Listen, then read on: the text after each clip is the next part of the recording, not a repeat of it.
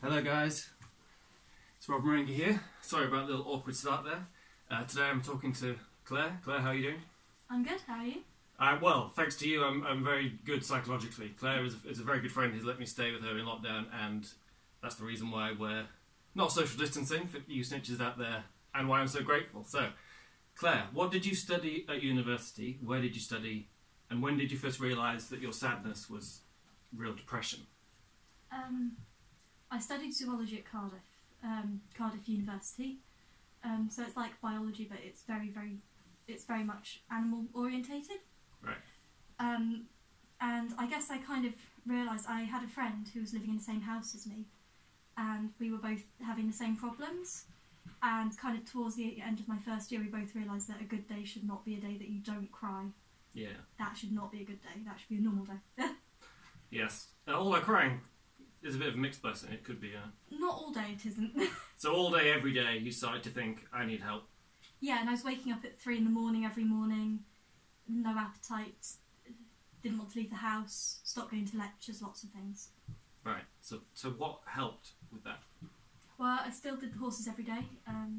Just clarify what you mean by that, please. So I have 2 horses. I've got a small Welsh Section A and a riding pony called Timmy, and I'm very lucky because Tim's can be ridden or not ridden. Either way, he's happy. But still, every day I had to look after them. In the winter, I have to go and muck out every day and turn out and bring in and that sort of thing. It's quite brutal. It's relentless, yeah. And I love it. And even at my absolute worst, my horses have always been really well taken care of. It's a real point of personal pride. But when I was at uni, I was at a yard that there wasn't anyone there about 7, so I used to go up at about 7 at night, pitch black. I'd park outside the yard because I couldn't be bothered to unlock all the gates, climb over all the fences, let myself in, unlock things, and then do everything there in the dark on my own. So what was it about the process of looking after horses that helped with depression?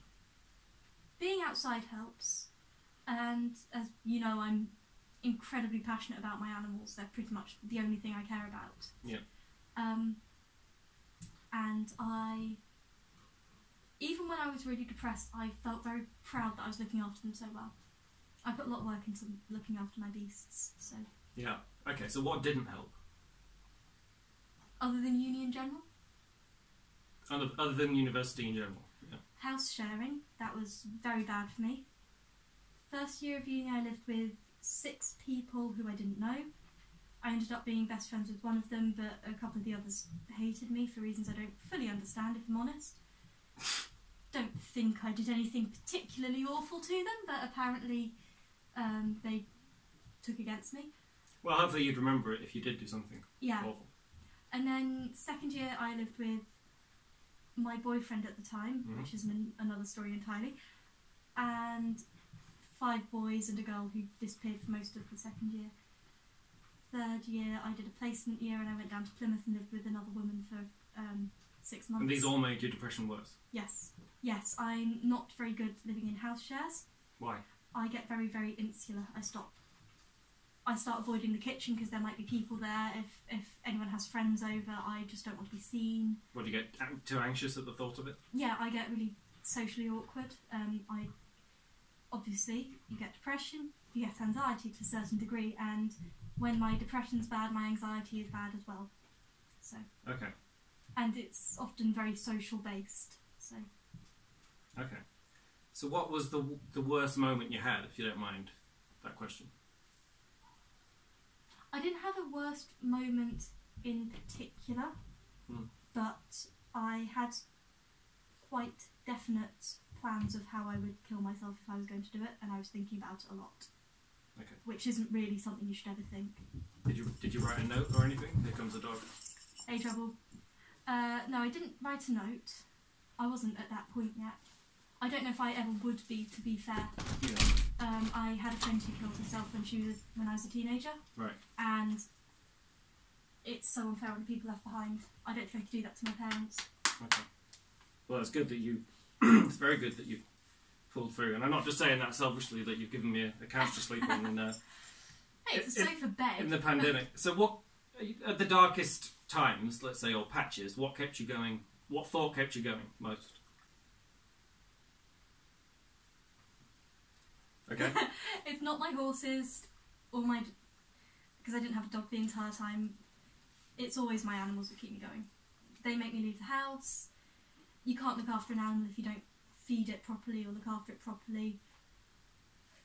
Depression is hard and you don't want to look after yourself. But I have to look after them. Right. What is a virus? A virus?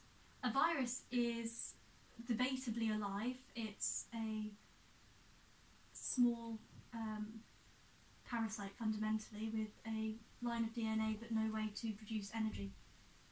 And how do they travel? Infections vary. Oi. Infections vary. Well, Camera stand.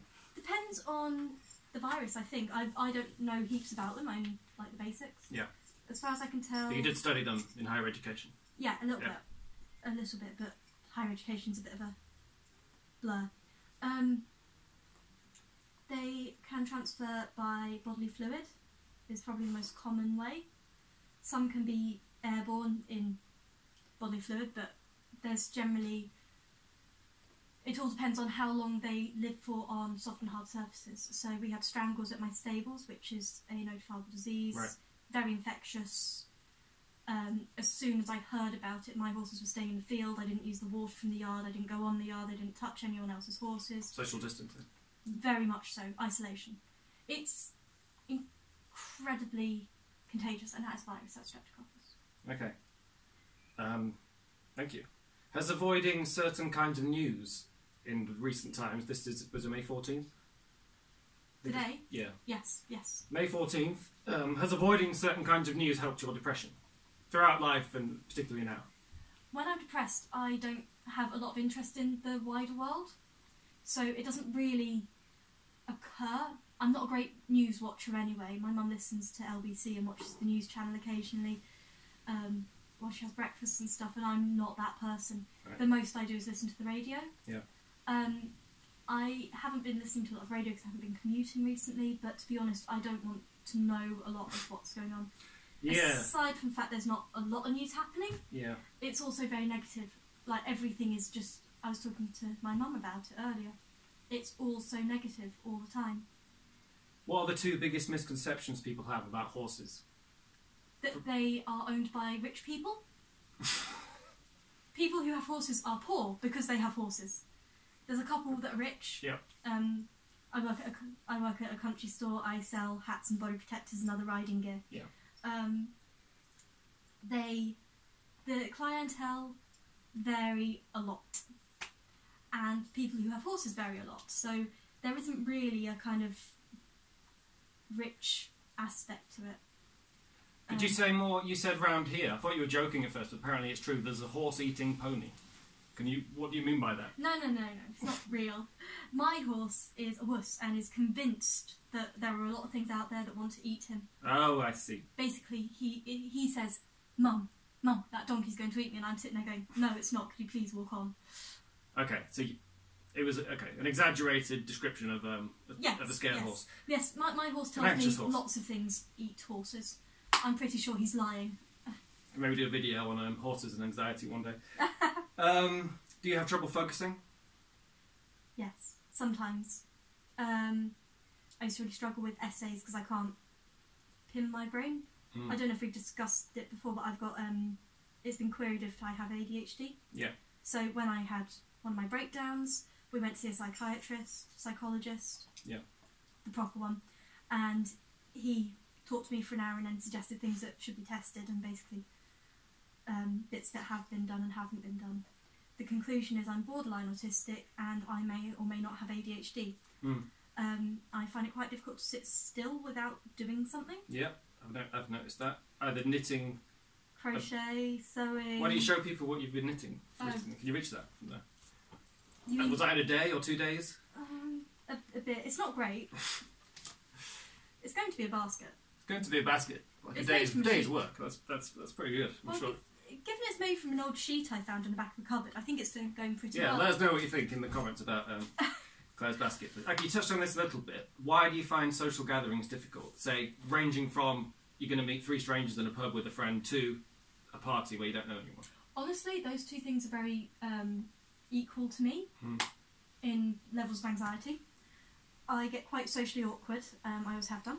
I don't really understand people that well. I understand animals better. So... Can you explain what you mean by that? What is it about an animal that... What lack of obstacle does an animal have? Animals don't need you to read between the lines. They are very straightforward. They're very reactionary as well. So with him, I can see when he is looking at a cat or something, and I know what he's thinking, but I know what he's not thinking. Horses I'm even better with. I've been riding since I was 10. I've had my own for 10 years. I am at a point where he shifts his weight. I know where to move my feet to get out of the way. I don't get at people as much. People, I don't know what to say to them. Do you find making female friends more difficult than male friends? I find it difficult making friends in general. I'm quite good at being acquaintances. Obviously I work in a shop and I love my job, and I've gotten a lot better at talking to people because my depression's more or less under control now and everything, and it's my job. I'm actually quite good at talking to people. It doesn't scare me anymore. Right. But I still have that little moment before I call someone on the phone. I don't generally like meeting friends because I don't know what to say. I'm not very good at making close personal friends. I'm not quite sure why not. I'm very open. I don't have any secrets, but I don't really know how to progress from being friendly with someone to being friends. From what I've seen, you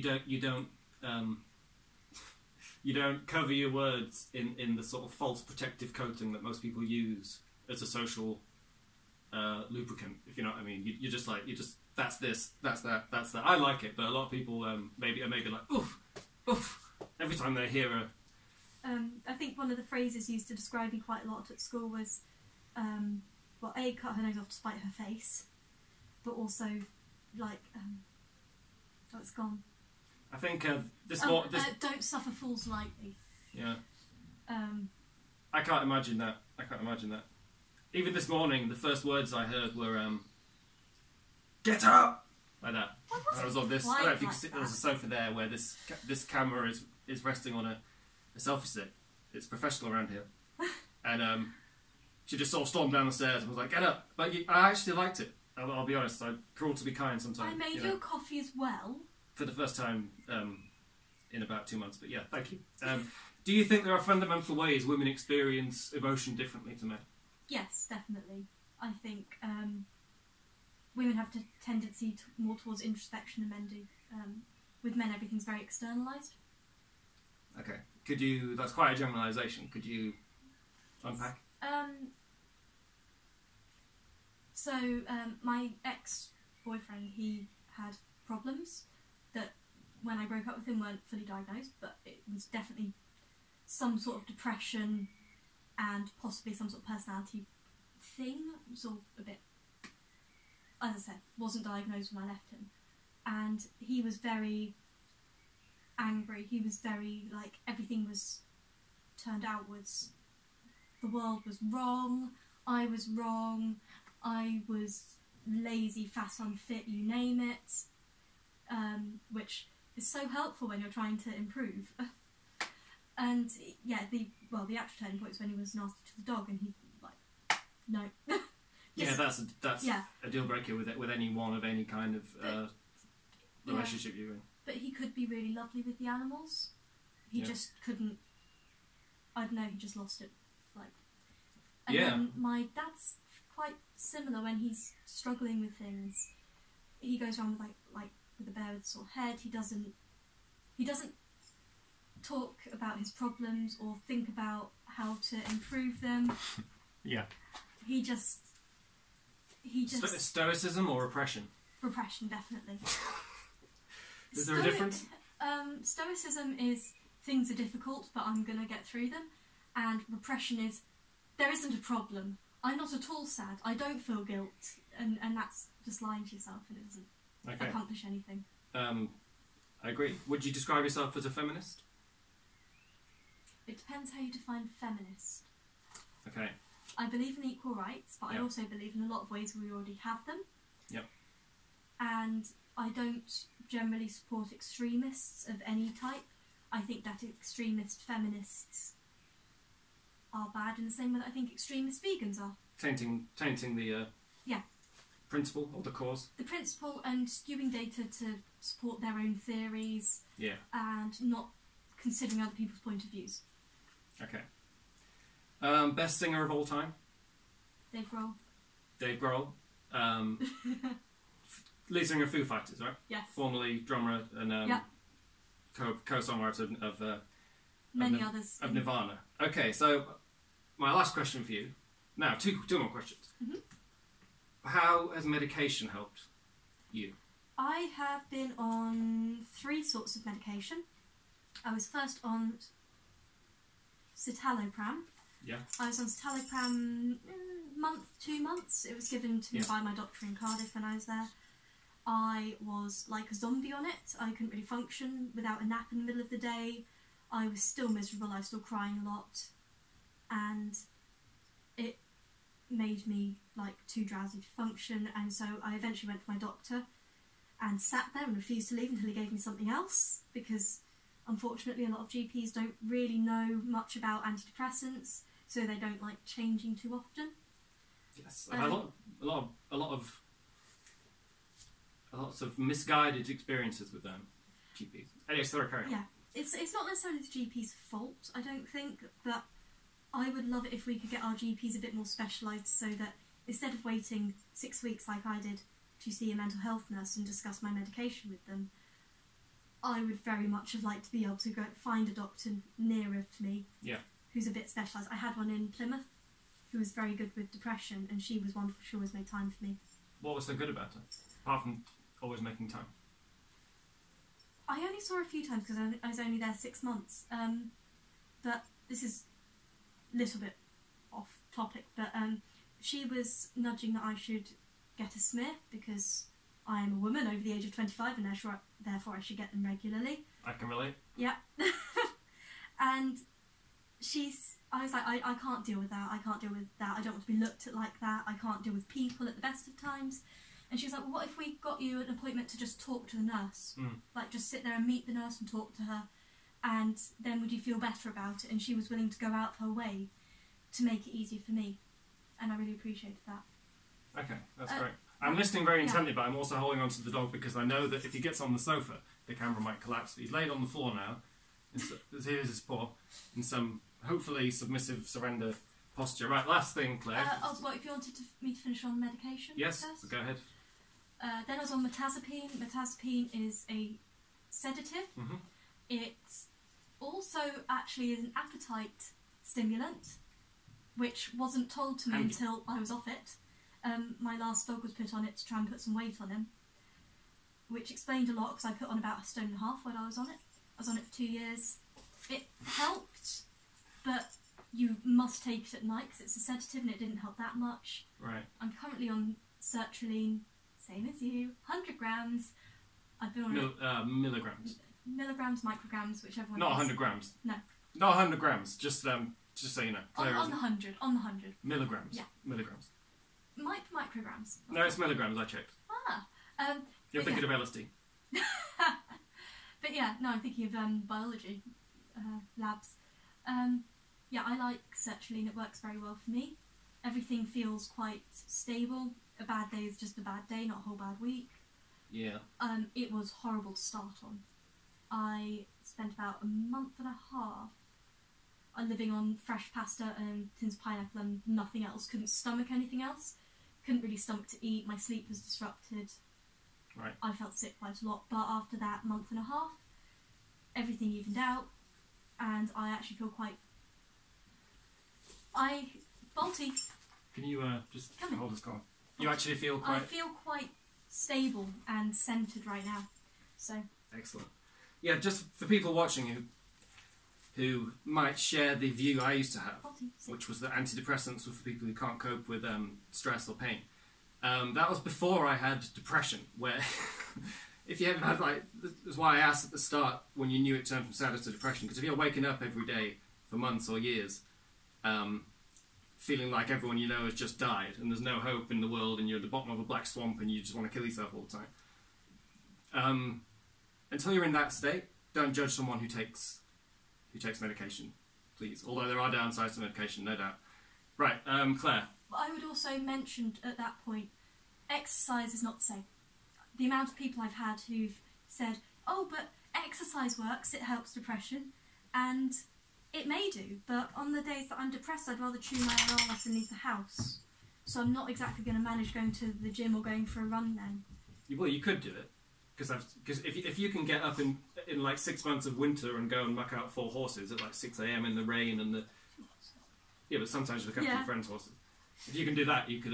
mind you, I guess that is quite a good exercise. Alright, so, we're in lockdown, May the 14th. Yep. What advice would you give to people out there who might be feeling very depressed, very, very trapped, very constrained, very frustrated, very uncertain, very anxious? What advice would you give to people going forward? Talk about it. Talking always helps. Talk about what? Anything that's bothering you, everything that's bothering you. I mean, as you know, I met up with my mother today. My mother hasn't been distancing from me because she worries about me too much, because depression, yay. And I have been distancing from your mother? Yes, and she appreciates it. And we spent a good 2 hours talking. We sat at the yard and talked while we watched the horses. We took the dog for a walk and talked while we went round there. That helps. Ask for help before you need it. If you think, before it's too late, I'm not doing very well, but I can manage, tell someone you're struggling, because when you really need help, when you're at the point that you can barely function, you won't be able to ask for help. It'll be too late. You'll see it coming. I mean, anyone who knows you will be worried anyway. My mum was the entire time I was at uni, but that's not really... It's not as good as saying to someone, I'm struggling, can you help me? Anticipate. Yeah, my advice to people... Thank you for that. My advice to people with the whole lockdown thing is, like on Passover, some observing Jewish people sing that little song about... It's always the same little song about not waiting for the bread to rise and acting preemptively. So, I'm not ashamed to say whenever I've been hearing the news about the supply chains and people and manufacturing places closing down, each time I've been going shopping, I've been getting a few extra cans and things like that.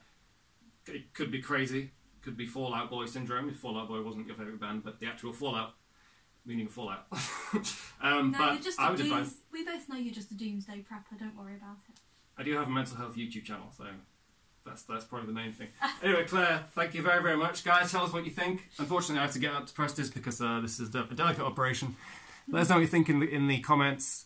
Share us your stories about depression, about coping tips in lockdown, about anxiety, and all the rest of it. Medication. And we'll see you soon. Bye-bye.